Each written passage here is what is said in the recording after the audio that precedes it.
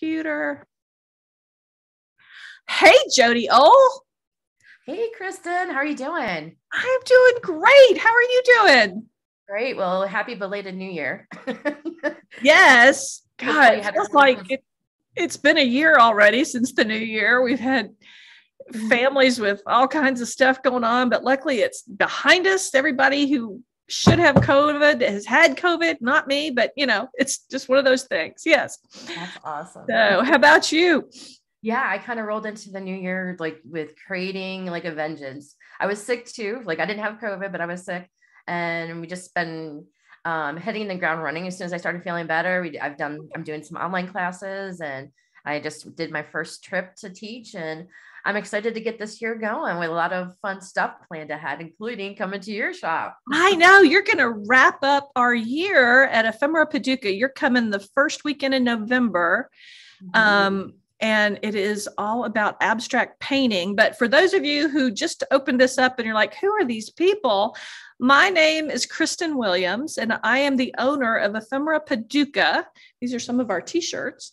An art and craft workshop space in Paducah, Kentucky. And Paducah is located about 2 hours from Nashville, Tennessee, about 2.5 hours from St. Louis. So we're on the western end of the state in Kentucky. And Jodi, you've taught here 3 times, 4 times, 3 times. I think this is going to be my 4th time. Yeah. It'll be your 4th time. So you've really done some wonderful things here. So tell us what you're going to be doing in November. Well, we're going to still be working on abstract painting. And in your venue, we've done work on UPO paper. We've done it on canvas. We've done large. We've done cold wax. Oh, yeah. This year, this year we're going to be doing a little bit different. We're going to be adding a collage component, which kind of like, I think it's so much fun to make papers and create design elements to add into your work. And to me, that's one of the most fun processes. And so the trick, and I really love collage work because it really helps students kind of take control of the design, and you just kind of, we're like this, the work that has come out of my classes before has just been incredible. And I think it's because you really take ownership of the papers that you're creating, and you have, the design elements really start to come together once you see all the different components and colors and shapes. And so we're going to be spending at least a day making papers. And then the next day or so, we'll be doing putting all those papers together in a wonderful collection of abstract paintings, both on paper and on wood. How exciting. Yeah. And you've been doing that. How long have you been teaching and doing this? Well, I've been teaching since 2009, so quite a while. Wow now, yeah. Yeah, and that was when I was still working at the bank. I was a bank manager for a while, and then I went off on my own in 2011. So this is going, by the time I get to your studio, it'll be my 11th year in working for myself. So yeah. And I got, I just started teaching locally at some small shops. And then, as my credibility and my skills kind of, grew, we're doing large retreats, small retreats at boutiques. And now I pretty much concentrate on 15 to 20 people per class. And I like to do weekend workshops because, there's so much to learn. It's hard to do in just one day. Oh, no, you're just scratching the surface. Yeah. Exactly. Yeah. I need that first half a day just to kind of get back in the groove and what am I doing? And no.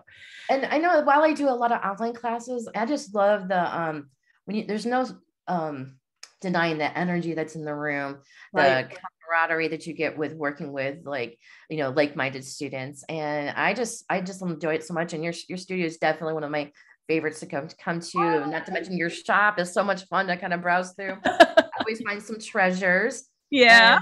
You're definitely the hostess of the mostest. So thank you.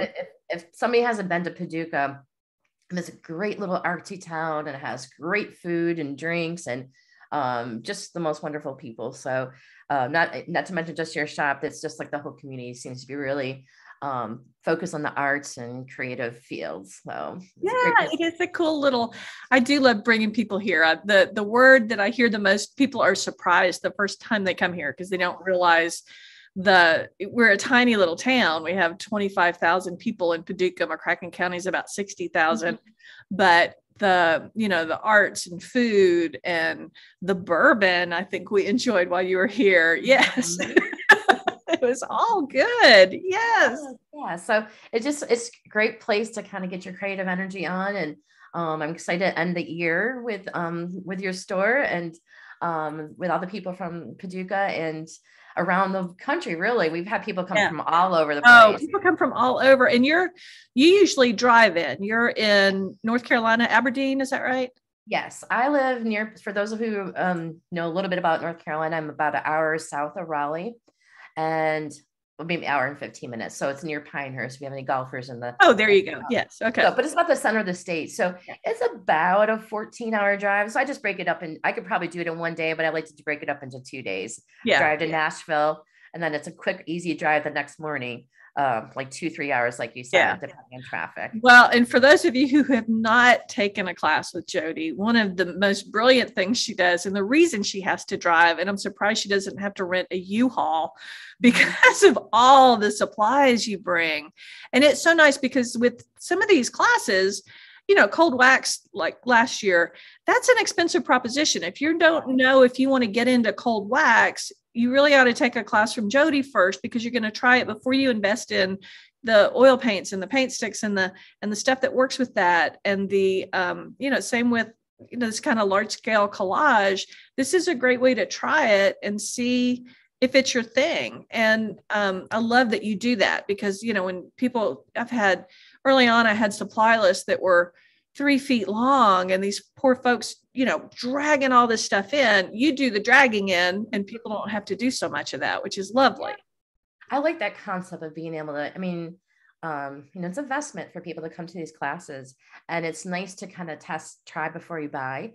Yeah. Now, of course, there's, a lot of the people that do come do have plenty of supplies. Oh, yeah. Like you said, if it's something new that you're doing, it's a good way to just kind of get a taster. Cause I do try to bring a lot of specialty products and, share the cost. Like instead of you buying a $32 bottle of matte medium or gel medium, like I'll buy the gallon and we kind of share it, so it definitely saves a lot of money for the students, and I have all the toys. So, yes, you do.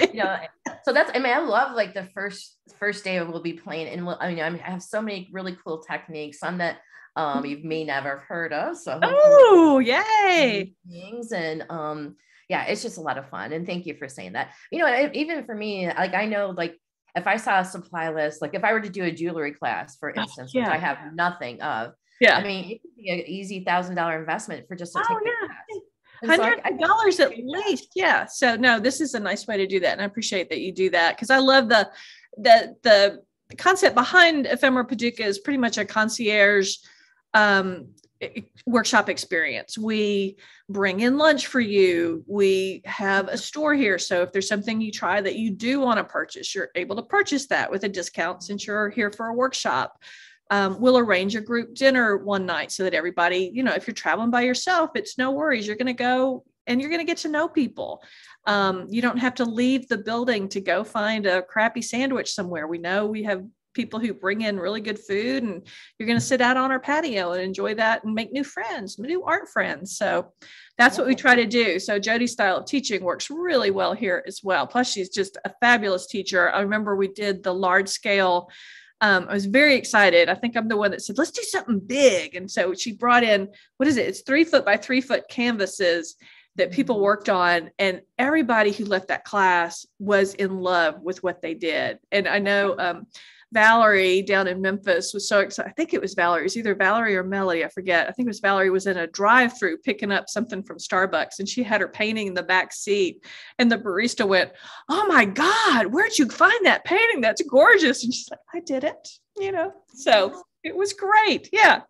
I love hearing stories like that. When the students kind of make a breakthrough and they're like, love what they do. And abstracts are hard. And it's like, you can definitely learn on your own by doing, but it's nice to kind of have somebody shorten that learning span by, coming to class and instructing the students with all my tricks of the trade. And, and we learn a lot from each other, honestly. So, and I'm so happy to.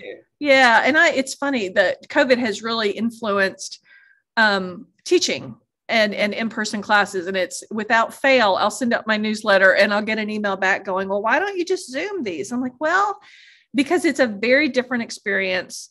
being able to show up every day for 3 days with people in the room and a teacher who knows what she's doing. And I think you learn very differently in person. And I tried to get a degree online.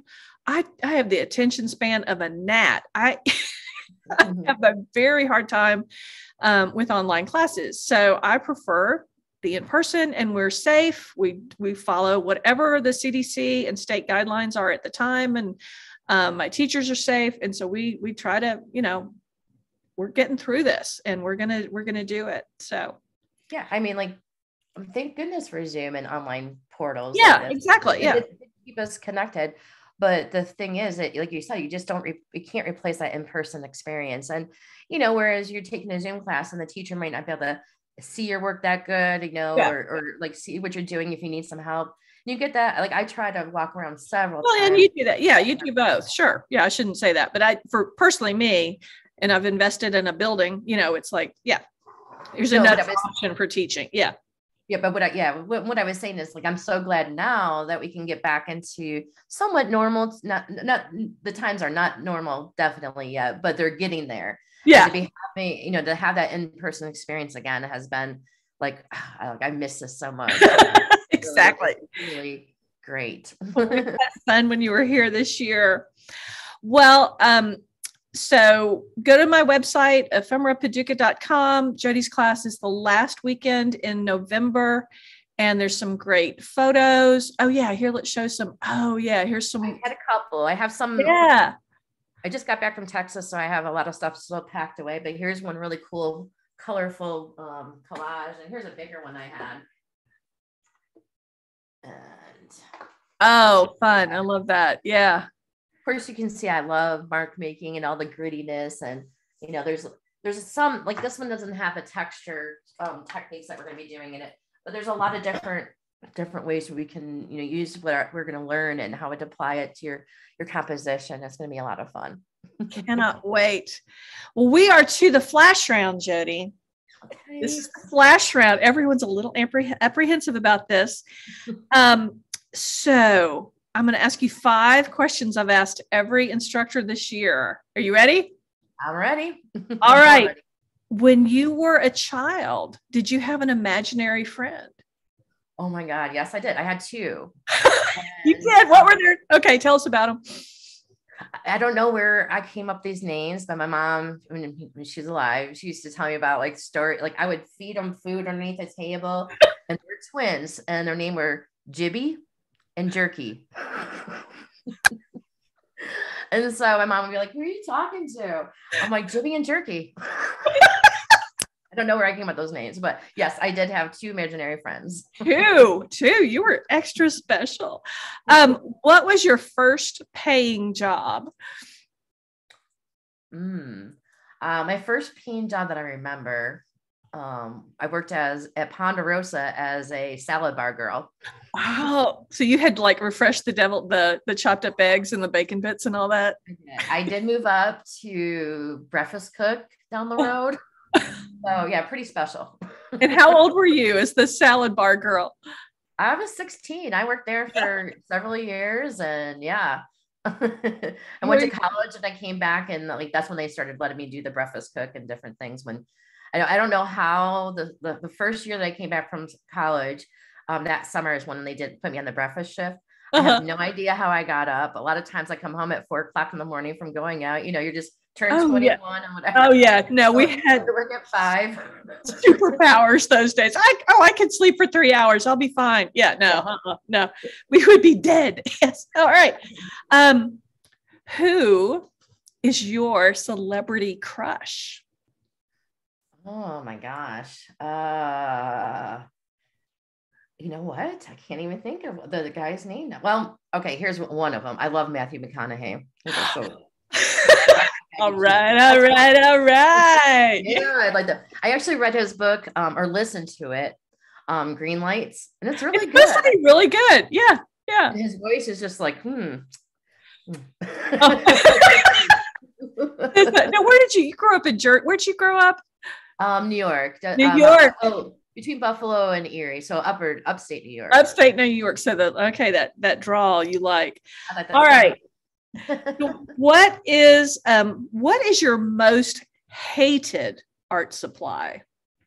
The thing you just can't stand, if there is something.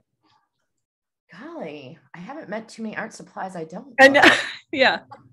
I haven't tried a lot in resin, and I don't know that I hate it. I just because I really don't like. It's intriguing to me, but at the same time, I don't like glossy look, and so I guess I don't like anything with gloss. Maybe that's me. Okay, and then what is your current most loved art supply?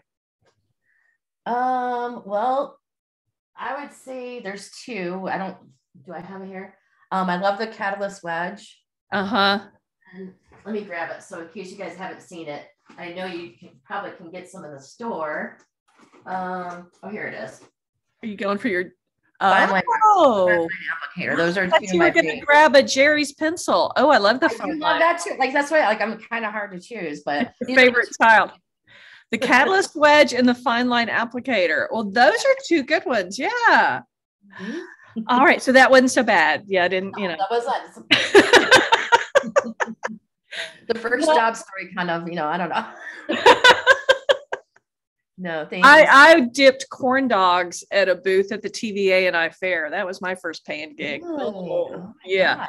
Yeah. Not good parenting. Yeah, go work at the fair. You're 14. Yeah. No. Anyway. Yeah, so. All right. Well, Jodi Ohl, I'm so excited that you're coming back. We'll see you in November. It'll be really pretty weather. Nice fall drive over here to Paducah, Kentucky. And I can't wait. Thank you so much. For having me, and goodbye, everybody. Thank you for listening, and looking forward to seeing you there. Done. All right. Take care. All right. Bye-bye. Bye.